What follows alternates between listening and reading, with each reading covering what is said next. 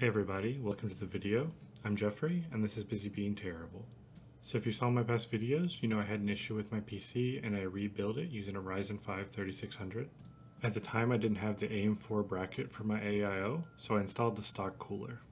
A few days later though, I got a different AIO cooler from a friend, and I was able to do a couple benchmarks, and I want to share that information with you to show just how important a cooler can be to the overall performance of your system. Here you can see a picture just comparing the AIO to the Wraith Stealth cooler. The Stealth is actually the smallest stock Ryzen cooler, and that comes with the 3600.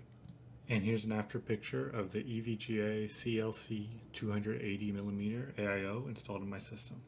You may notice at the top right I had to remove the DVD drive from the system. The 5 1/4 inch bay was just causing interference and I couldn't get the cooler mounted otherwise. That's really no issue because I haven't needed a disk drive in a long time. So for my test, I had the memory at the speeds of the XMP profile, and I had Ryzen Precision Boost Overdrive enabled in the BIOS. For each cooling setup, I ran Cinnabitch R20 3 times back to back, and I captured the logs and information with hardware info. This graph shows the Wraith Stealth with a score of 3258 and the EVGA AIO with a score of 3623. That's an 11% improvement just by changing the cooler. This graph shows the reason for the score difference. With the AIO, the clock is able to consistently stay at 4.1 GHz throughout all tests, while the stock cooler initially touches 4 GHz but then drops down to 3.9 for the remainder of the test.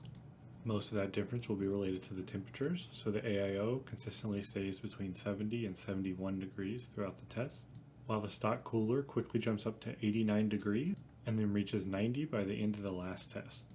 Here, looking at the power consumed by each test, we see that the AIO was able to consistently stay around 40 watts usage, while the stock cooler quickly dropped to 35 watts and looks by the end of the last test that it would drop even lower.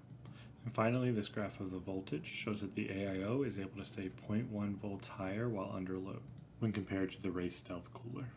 And the stock cooler actually has to drop voltage when under load to keep its temperature in check.